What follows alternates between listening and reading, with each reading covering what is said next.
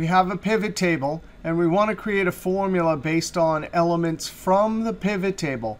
By default, when we do this, and we want to calculate probability that someone uses Facebook, bam, when I click on a cell inside the pivot table, I get the GetPivotData function. From the Facebook variable, it's getting the use Facebook option. Now we divide by the total. If you don't like GetPivotData function and you want cell references, then you go to File, Options. In Excel Options dialog box, we click on Formulas, and then there it is. Use GetPivotData function. We can uncheck this, click OK. Now when I make a formula based on something inside a pivot table, bam, I get a cell reference.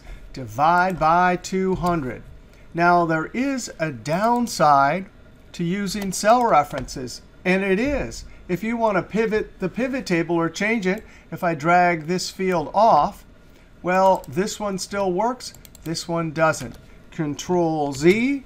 But the thing is, if most of the time, like this situation, you have a data set that's not going to change, and you're not going to change your pivot table, and that's what you do most of the time, then changing the option makes sense. Otherwise, use the awesome GetPivotData function.